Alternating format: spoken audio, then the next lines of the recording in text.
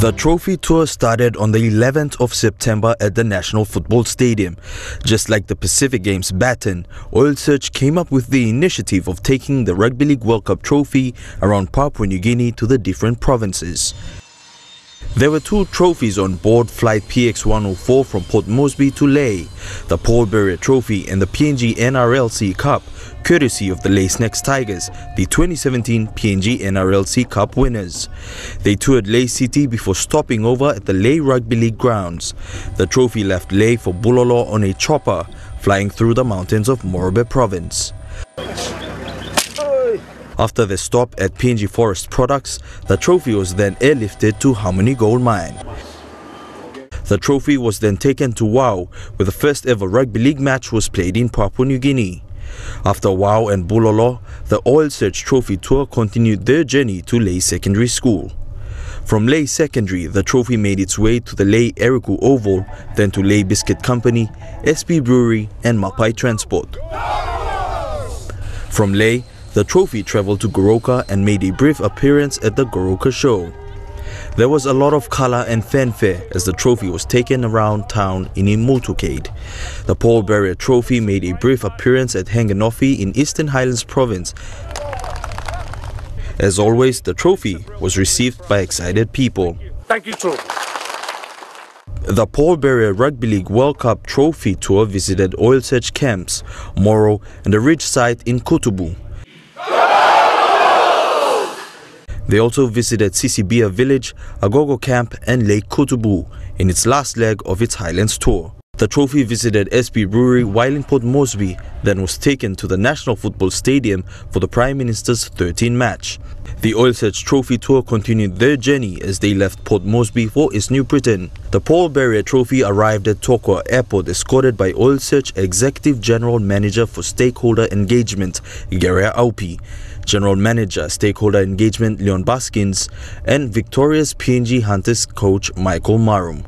It toured Kokopo on a convoy before heading out to Kurakakaul, where it was received by a traditional Tolai welcome. Ha, ha, hey! Ha, ha, hey! Ha, ha, hey! The trophy visited Mount Tavurvur volcano.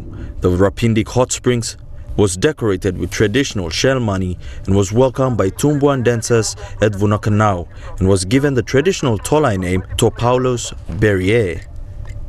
From East New Britain, the trophy travelled to Lihir Island where it was met by Newcrest staff and the Lihir community. The trophy toured nearby villages before travelling to Kavieng. The trophy was received by an elder from New Ireland.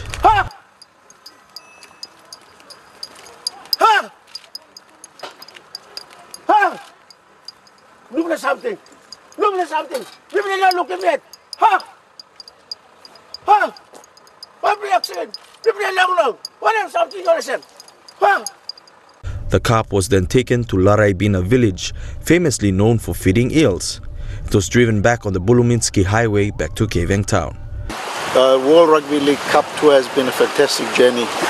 Bringing it outside of Moresby and bringing it to our people, our really small people outside, mums and dads, daughters and children, and for them to be able to have a touch, have a connection with the World Cup trophy. The Central Tour was launched at Kupianu Station by Central Governor Robert Agarobe. On that note, I'd like to now declare the trophy tour officially launched. Thank you. The Central Tour saw the prestigious Paul Barriere Trophy float down a banana raft at Golupu village, home of former Commonwealth halfback Tony Kila. After visiting villages in the Abaurigo district, the Cup started its tour in the Kairukuhiri district.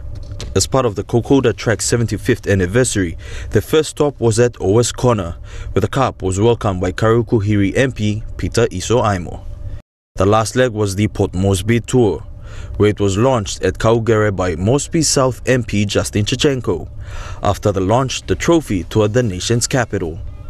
They visited schools and different communities in NCD, where a song was also composed by students at Kopkop College. People from different places, busy doing their own stuff.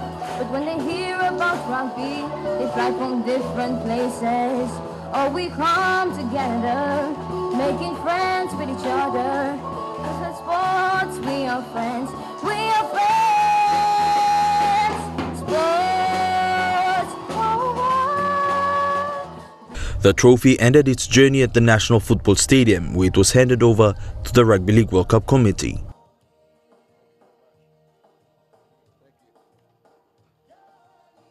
On behalf of the Rugby League World Cup Organising Committee, the board, our chairman and CEO, I'd like to thank everyone of Papua New Guinea for their support and welcoming not only the Rugby League World Cup 2017 to this beautiful shore, but to allow us to take the Paul Barriere trophy around this fantastic country and be welcomed by so many smiling faces everywhere we went.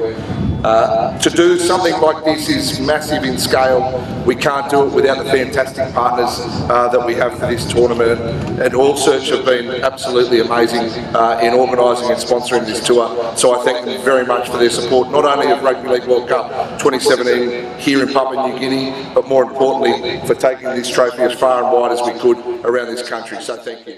The tour would not be possible without the support of proud PNG company, Oil Search, and other sponsors who have contributed to making the tour a success. Elijah Levet, National EMTV Sports.